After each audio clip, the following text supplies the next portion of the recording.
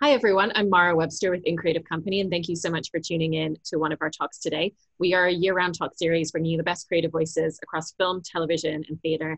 And today is no exception. We're so thrilled to be joined by the wonderful Reinhold Heil, who is the composer for the current AMC series Deutschland 89, following on from Deutschland 83 and 86. And I actually wanted to jump in by asking you about the genesis of your involvement, because you mentioned how you had a little bit of anticipation jumping into the television series when it first came your way, but once you saw the very first scene, that was what really grabbed you. And I was really interested in kind of hearing a little bit about what it was so specifically about those first few frames that made you say yes to the job and made you feel like this was going to be a really great creative project for you to be involved in. Yeah, I didn't know about the creativity, but I knew that that it was right for me because I actually lived through that scene.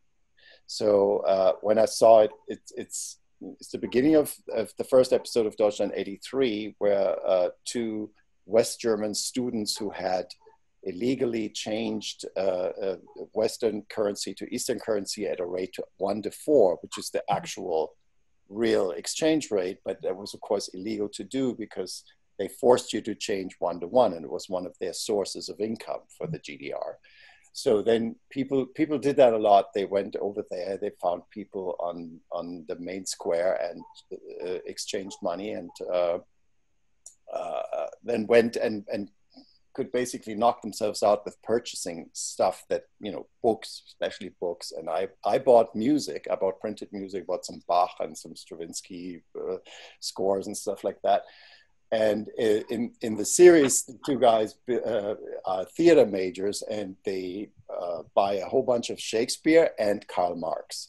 And but the way the scene goes down is exactly the way it went down in my life. And this was already in the late 70s, I think, when that happened to me. So that basically the Stasi is onto you because the Stasi is probably involved even in the illegal exchange. And the whole thing is basically a scam because when you come back to the border, they have been following you or they photographed you or whatever, and they will identify you and they know you have the purchase somewhere in your car, and then they will bust you and take the stuff away from you. And that's exactly what happened. And so I said, well, it looks like somebody did their homework in terms of the historic background and how the conditions were. And this is not some dumb, dramatization of some, there's something solid to the research. And that, of course, I found it became even better and better over all these years. And I think Jörg Winger, who was a little bit younger than I, but actually also lived through the time and not necessarily in West Berlin, but was, for instance, a member of the West German military. So that influenced like the course of the first season because it plays partially in the barracks and within the NATO military scene, all that stuff. But his research is just outstanding. So the historic backdrop for this very fictitious story is extremely solidly researched, and that makes it not just entertaining but also very educational. I love that about the show. Mm-hmm. And you've mentioned how, the research that he brought to the table was a really valuable asset for you as well in your role as a composer. And I was really fascinated by that because I think people don't often think about the way that research plays in beyond filmmaking and acting to the other facets of pulling a show like this together. And so I was really interested in kind of like how that helped you to find the sound and the voice of the show. And if that's something that going into this series of it, if that's something that he still brings to the table and you still find to be a useful tool.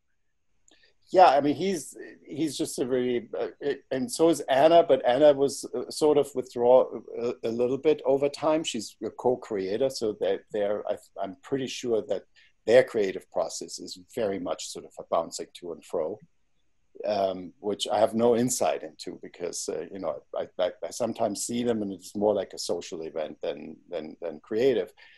So the creative thing has basically been reduced to me just having a conversation, then doing a pass, and then waiting patiently or impatiently for, because he's super slammed with so many things simultaneously, and that of course got slowed down with COVID now in the post-production. But then when the notes come, they always elevate. the outcome. So, I mean, he's basically my first customer, so to speak, and that's how he responds. And it's very generous, and it's not complicated at all. Even if I have to go back to the drawing board a few more times, it seems like it's really smooth. He's very accepting. And when I try to experiment, he lets me. So it couldn't be a more lovely project to work on, where you hardly want to call it work, because there's even a way of putting your desires for trying something new. There's always room for that. I was also really interested in kind of specifically going into this season, and because they are these standalone series as well, kind of how you uniquely approached the sound of it, because there's moments within it that feel very reminiscent of the previous ones, but obviously it still kind of has its own identity. So what did that journey look like for you in terms of mapping out where you wanted to pull inspiration from the previous ones, but really kind of also at the same time create this really unique entity? Yeah, there are themes that are, of course, allocated. Originally, I allocated them more to people or to individual characters, and then they kind of expanded, because, of course, I didn't quite know where everything was going to go. So these themes do recur, and I try to always work everything to picture. I mean, sometimes it really is, because they also tempt the new episodes with the music from the previous seasons.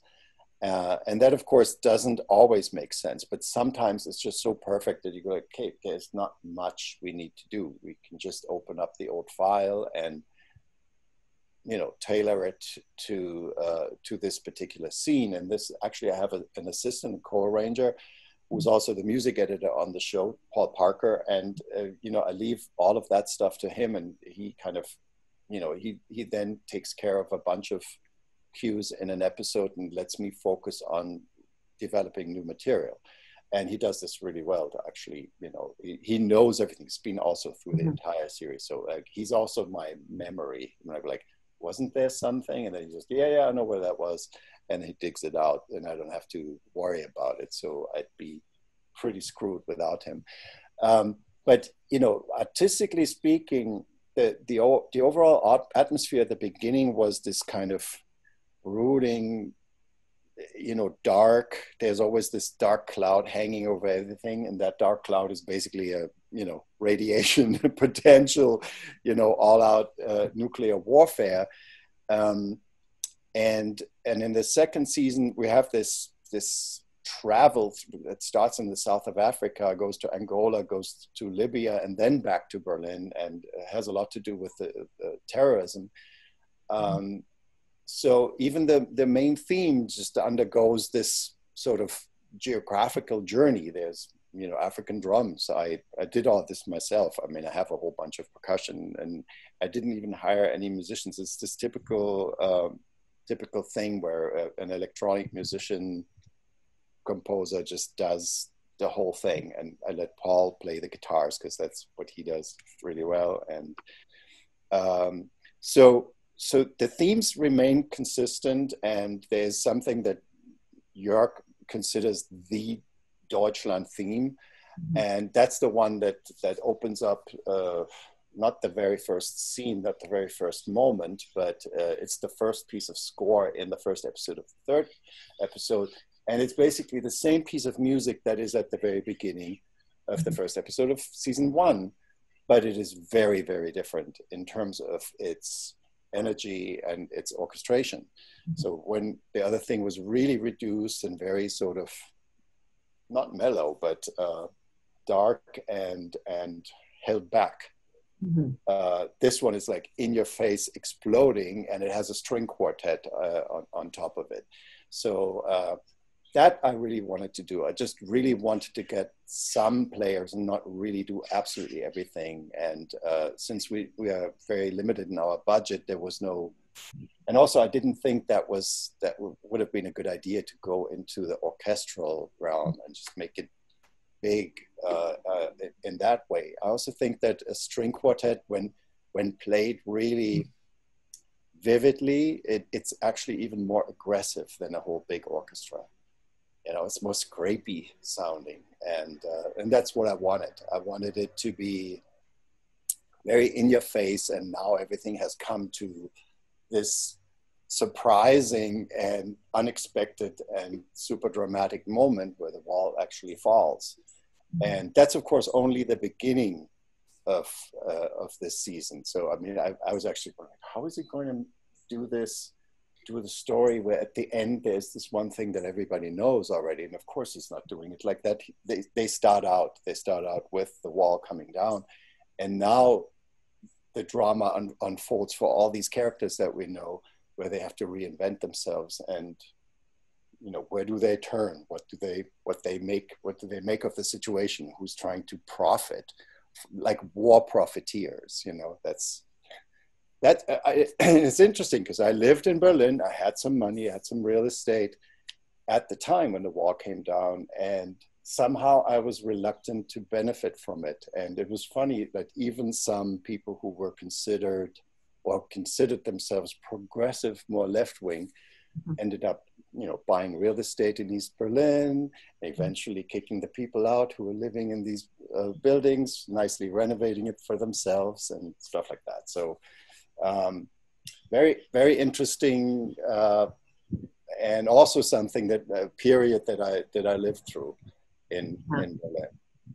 Yeah, I think it's so interesting the way that you talk about the sound of the series and these episodes in particular being very dramatic and very in your face, because one of the other things I actually love about the way that you've crafted it is there's also equally moments where you really pull back and you allow moments of silence or just kind of like singular notes to really be what builds the tension.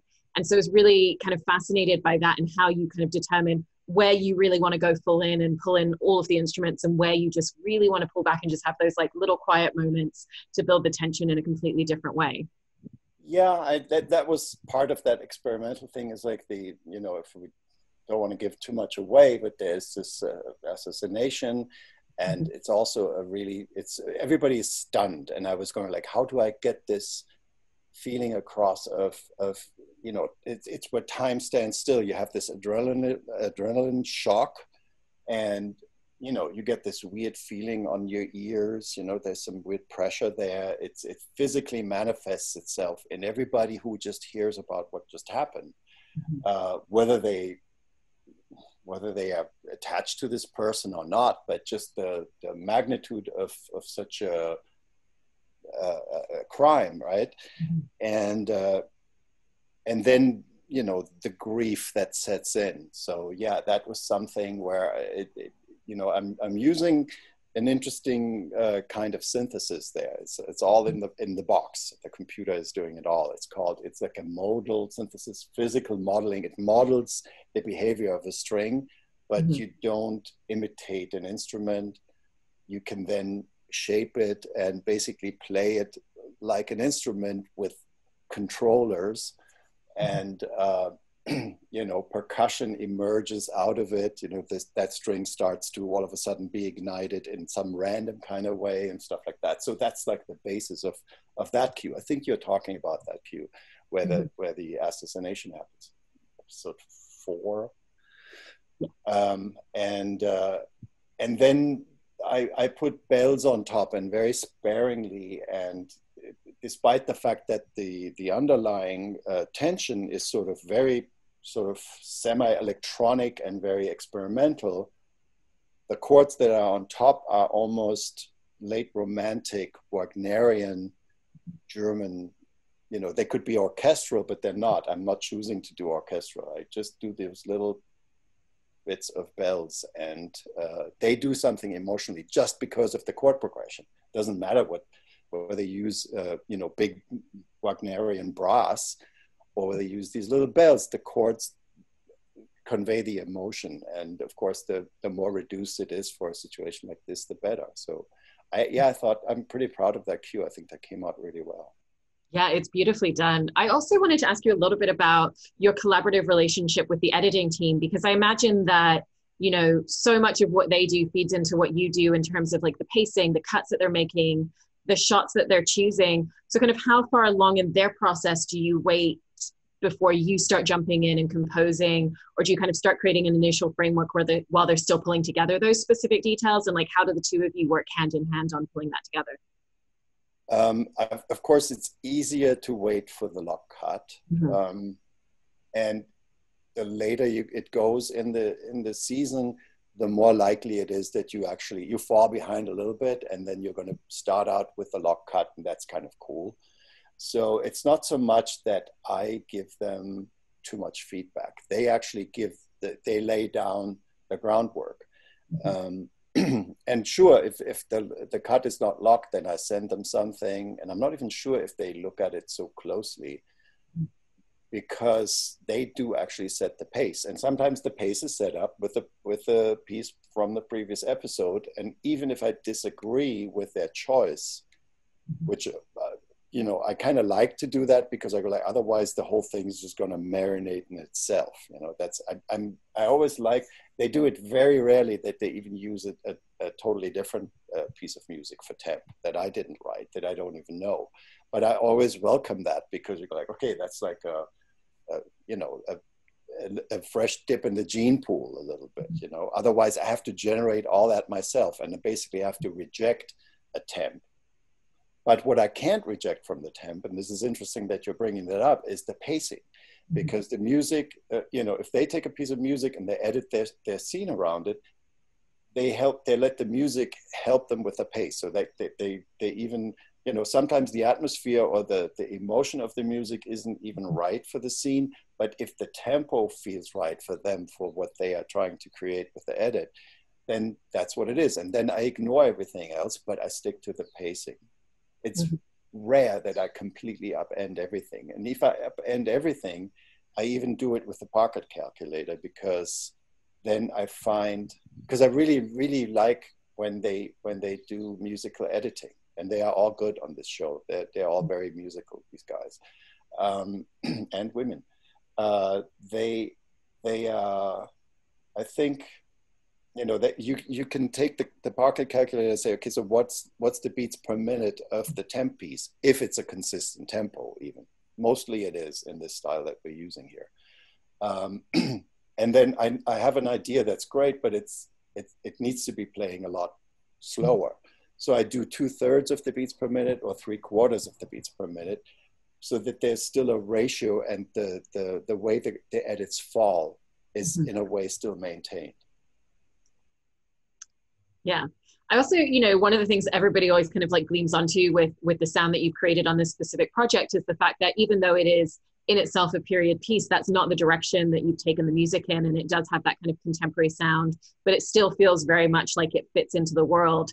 And I know you've also mentioned that you've kind of strayed away from using very 80s sounds, except for when there's romantic moments, and that's where you kind of sneak it in a little bit. So I was really interested in the juxtaposition between the idea of this period piece but contemporary music, and how you really worked to make that such a cohesive thing throughout the show.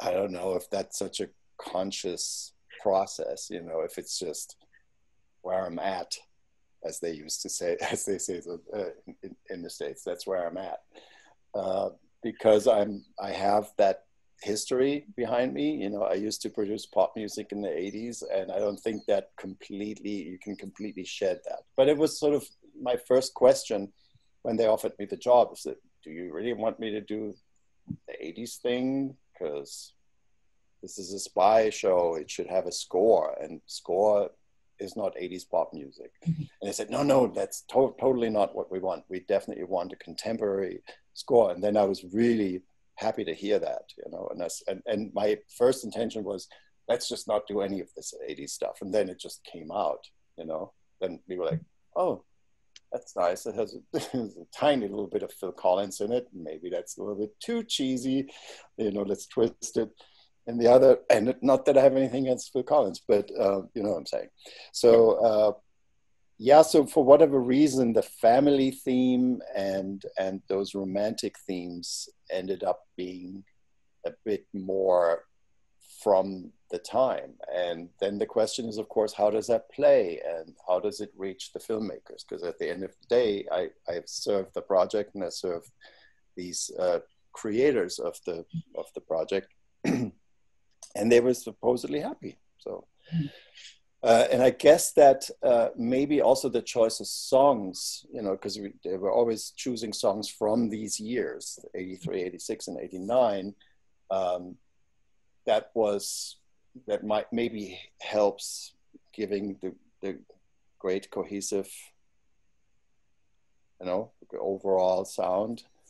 But I also think it's just really timbres that I use, you know, where it's the same timbre. I can use a synthesizer. It's an analog synthesizer. Jesus, you know, there's nothing super new about it. You know, Moog came up with it in the 1960s. And back then we said, you can do any sound you want with that.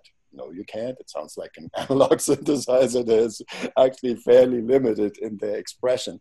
So, you know, you can use that for a contemporary piece of scoring, and you know, if you use it for an 80s kind of piece, it's almost the same sound, you know, and so that's why I don't want to take credit for putting it all together. It's just sort of, there's a palette of sounds there. That's what I do. I actually have a template, and it's not a musical template. It's a mixing template, because I'm an engineer too by trade. I mean, a sound engineer.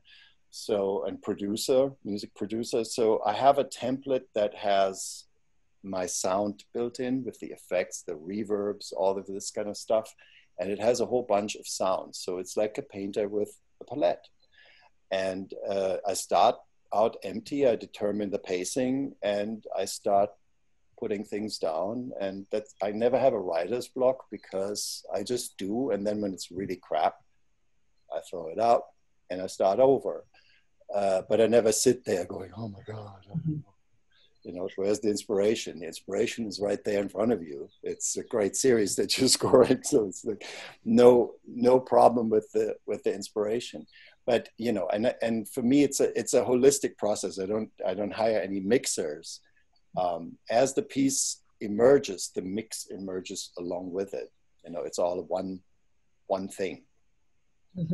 And it gets more complicated when I start employing microphones and recording something live, because then you have to do a bit of post-production of that. And then you have to, you know, cut it into pieces, and you use the pieces, maybe use them as samples, maybe you do something to them, you mangle them in a way so that they still have their organic origin, but they are contemporary sounding. And all of that is fun. I'm a really sad person, because my job is to compose music for movies and television, and my hobby is musical sound design. I hope, yeah, but again, you know, this is why I moved here, because I'm sitting out and looking at the Pacific Ocean. I'm like, I can do musical sound design right here, be outside. Because you're in Hawaii now, right? Yes, I am. And I'm going to stay here too. I moved here just this week. That sounds like an amazing place to be, especially right now with everything being the way it is. I wanted to pick up on the point that you made that I thought was really interesting about how, you know, you really see your role as a composer being in service of the creators and in service of the filmmakers that you're working with, and kind of talk a little bit about language and the tools that they give you to be able to do that and to be able to step into their world and execute their vision. Because I imagine that for different filmmakers, that saying, you know, even just a phrase like, oh, I really want it to pop right here could mean 20 different things. And so I was really fascinated by how you kind of navigate stepping into new projects and learning and understanding what that language and what that communication is from each filmmaker that you're working with. I mean, I think it's one of the reasons why filmmakers stick to their composers. Once they find somebody they get along with, and where that language evolves, because it needs to be relearned with each filmmaker. As you were saying, you know, somebody says something to describe music, it means one thing. Another person uses the exact same words, it means the complete opposite sometimes. So, you know, it's like, I don't know who it actually was, the person who coined the phrase, but there's this, you know, talking about music is like dancing about architecture. I think they're saying it was Brian Eno. If in doubt, it was Brian Eno, right? It was Frank Zappa. Doesn't matter. It's a really, really true statement, and this is why when you work with a new director, it's always more. You have to account for extra time, because you will have misunderstandings. And I think this is one thing where I have the feeling where COVID has enabled or opened our eyes to the fact that we can actually do a lot of things on Zoom and remotely, which is one of the reasons why I decided I might as well be in Hawaii. The problem is at the beginning, because there is nothing like sitting in a room with somebody, having that vibe, whatever these sort of, unscientifically speaking, vibrations between people in the same room. That just needs to happen. I think it needs to happen a few times, and then you can go remote, and then you want to refresh that every once in a while. And it's all totally possible, but a little bit of traveling needs to happen. And that's why it was really good. Jörg and Anna came to Los Angeles. I was still living in downtown Los Angeles at the time. They spent a week there because they have family there. So that was good. They came to my loft several times. And then I sometimes flew to Berlin, and we kind of refreshed that sort of personal level. And I think that is still very, very important. And now if you start projects and you start them on Zoom, Zoom is pretty good. We get a bit of an idea of like what that other person is. We can somehow, there's definitely a connection. You have the visual thing, you see the facial expression, you hear the inflection of the voice, all of that stuff. That's all cool. But I really do think that there's something about being in the same room together. And I think that's missing. I had a Zoom call yesterday with my friends from Los Angeles, other composers. And one of the composers was just finishing up a series, a score for Netflix series, where she had that problem, where they're all in Los Angeles, but they never see each other than on Zoom. And she had incredible trouble with having to imitate the temp and this and that. And we were trying to coach her through it over like several months, and she actually survived it, but like barely. And I actually partially blame the fact that she never had that personal connection. So I think that's something we have to rethink, like do the remote work, but don't forget at the beginning to be, wow, I have like 2 green geckos here. One is on my laptop. Can't see it. Yeah, I can't. I just saw the keypad and the table. But maybe I can lure him over here. There's another one over there. Have him on your shoulder by the end. Oh, there we go. Anyway, yeah.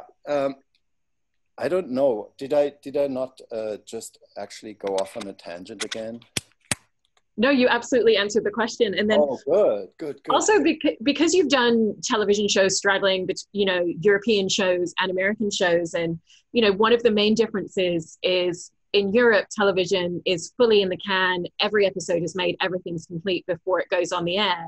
But in the States, it tends to be that it starts airing while it's still being filmed a lot of the time. And especially for a TV show and creating the sound and having those moments where you're calling back into previous moments and pulling it forward into later episodes, but maybe that influences something that you want to go back and tweak in episode 2 when you're working on something later in the season. I was interested in kind of like how that forces you to work in 2 very different ways because of that. Well, it's kind of been unified a little bit by the streaming services, because Netflix does it even more extreme in that the whole thing has to be done and gets released in one fell swoop, So I think that American composers have had to learn that, and maybe they come to appreciate it. But to be honest, I don't jump back a whole lot. It seems a little bit impractical. But the fact that I don't chase episode by episode gives me more breathing space to do it right, and then also to kind of, you always need to anticipate, but it's definitely better to know where the story goes, and you can then ask, even if you haven't seen the episodes yet, you can ask the filmmaker if where is this going. And that informs, certain things. Whereas with American series, there's so much guessing, and sometimes you guess wrong in a way, you know, and then you have aspects of the score hitting a dead end in a way. It's not as horrible as it sounds, you know. It's small things where you're like, this could have been better because of that. But it's not I mean, I've never seen horrible catastrophes. But you go like, also like, what are the writers doing? You know, sometimes the writers write themselves slowly into a corner, and you go like, oh, I don't see the next season happening here. You know, so I think that's the worst problem. You know, to get the story arc, and I mean, I'm sure they have to present the story arc before they get the series order or the season order. But you know, and I've seen situations where it wasn't just their ineptitude, but it was actually the limitations that were dictated by the budget. All of a sudden they had to go to a certain location, and then they started writing, and they did their best. They were actually all really, really, really good. But those limitations all of a sudden put such a lid on it that, you know, they were like, okay, this thing is coming to an end.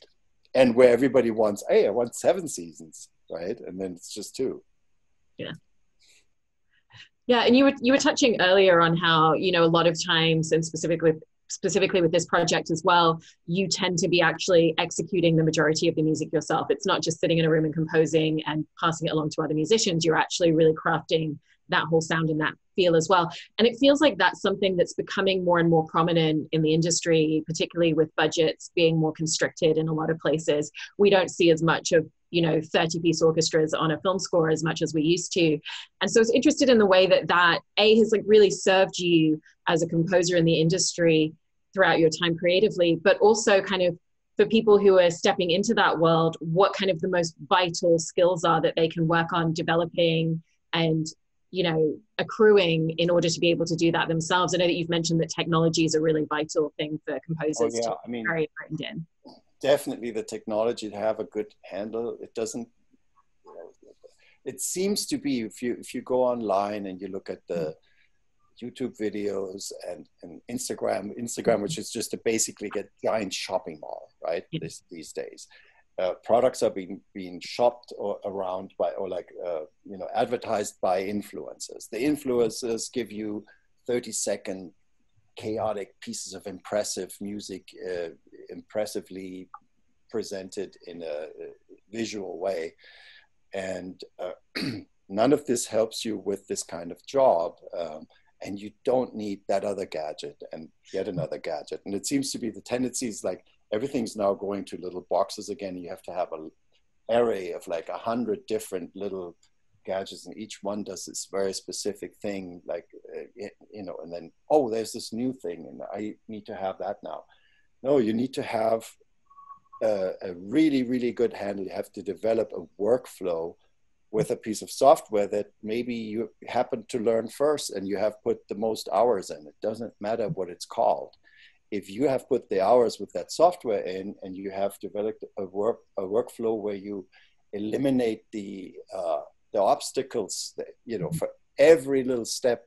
If you don't have that workflow, every little step is hard work. You need to eliminate that, and you can by doing, you know, shortcuts, little scripts, key commands that you learn where you just hit a button with a letter on it and something happens and you don't have to think about it. Everything goes into muscle memory, and that's when the flow comes in. And it's all just about the creating. So once you have developed that workflow and not chase after, oh, here's this new thing and I will have to learn that other software. Yeah, you always have to learn software, especially plugins. You know, plugins come in, you have your DAW software, it's the digital audio workstation, which is like your actual studio. And then you can buy these additional things that do the most amazing things. And they work in Pro Tools, and they work in Logic, and they work in Cubase, and they work in all the other DAWs. And so I don't advertise any of these things. You just find this one thing that kind of speaks to you, and then you learn that as good as you possibly can. And you put those hurdles out of your way, and you just think about the music anymore. And I think that's, you know, I've been doing this for a long, long time, this like jamming with myself, which for sure needs to be shaken up every once in a while. So it's definitely good to exchange yourself with other people and, you know, all that stuff, because it gets, I think you get repetitive if you, or you have to just, you know, artificially create, you know, a different palette. Like that takes extra time, you know, that would be when you have a new project and you sit down, and this is also stream of consciousness. If you have a sound library that's humongous, and you just go through that sound library and you know what the project is about, and maybe you've read a little bit about it, you know what the subject matter is, you know what the overall atmosphere is, you've talked to the filmmaker, and then you just don't even think about it, but you hear a sound, you try out a sound, and you go like, nah, you go, and all of a sudden there's one sound for whatever reason that you can't put your finger on it, you go like, that might fit in, and you just put that in the template. And you continue going. And at the end of the day, then again, you have the limitation of just that template. And you can always put new sounds in. Of course, you don't have to make it a strict rule or anything, but that limitation creates a style. Style always comes out of limitation. You know, the style of a composer comes out of their limitation. Yeah, I think that's really, really important for somebody to get in there, is to have this basic level of understanding of the technology so that it doesn't become an obstacle every step of the way.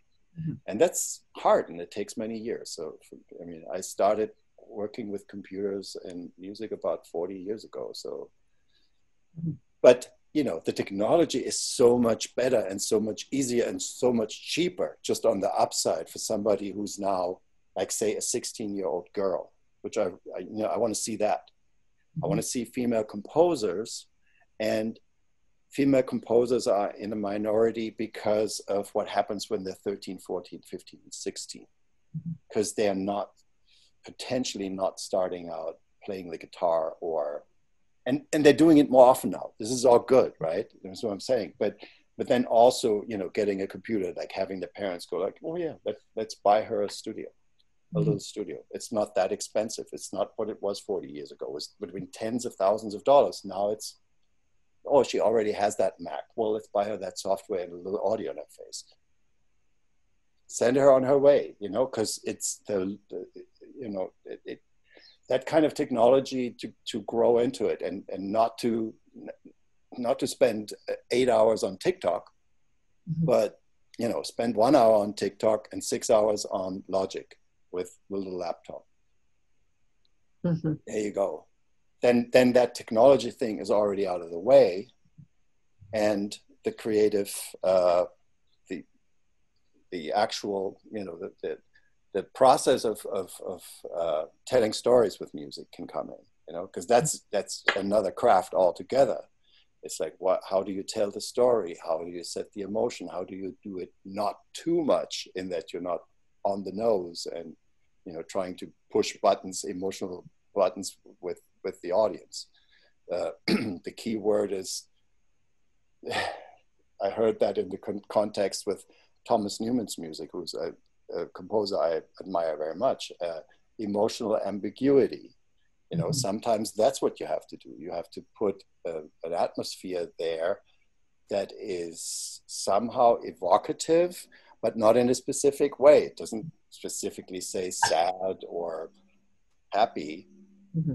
It's just there. And then the viewer actually adds something. The viewer sees what's happening. The viewer is somewhere in the story, and the viewer is maybe more on the side of this character or that character. And they infuse their own place where they are with that story.